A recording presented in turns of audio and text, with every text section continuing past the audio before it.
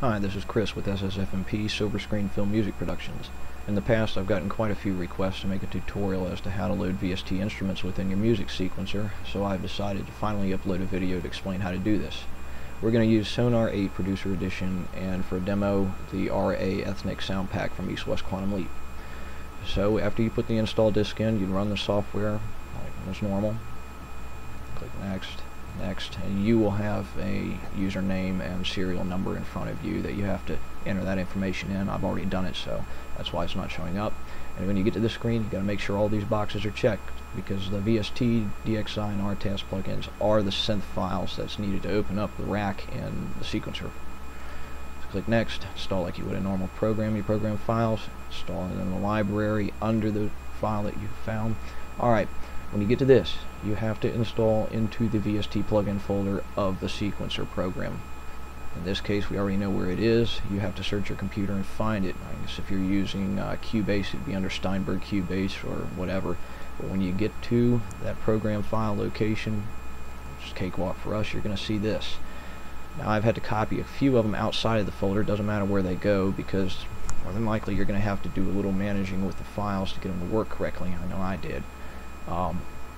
So I've got 3 of them there, and the rest of them are installed within the VST plugin file of Cakewalk. Contact 2 and Intact are all outside of it, because I had a few problems with that. Don't ask why. It must be Windows 7. But make sure that those files are installed into the VST plugin file of the music sequencer program file location. Click Next.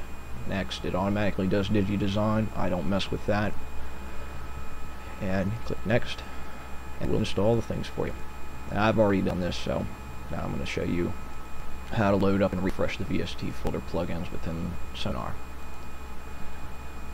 I've got the little logo theme you heard at the beginning of this video open.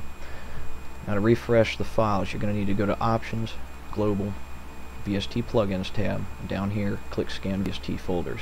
This is the scanning process that you normally see during the loading screen of Sonar.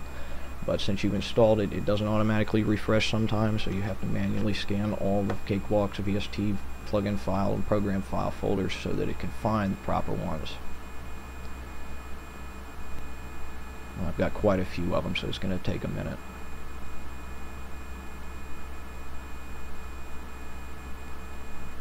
There's RA, so we know that it found it.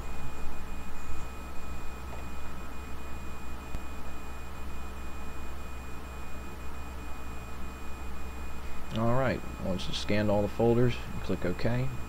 And to load up the synth rack, or view it more so, your keyboard command shortcut is Alt and the number 8. That brings the synth rack up. You see I've already loaded it here. Let me get rid of that. You click the drop down. There we go. Click the drop down. Native instruments, and it depends. It could be anywhere up in here. It could be in the VST plugins.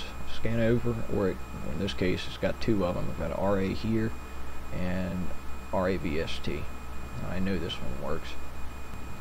And there we go. There she be.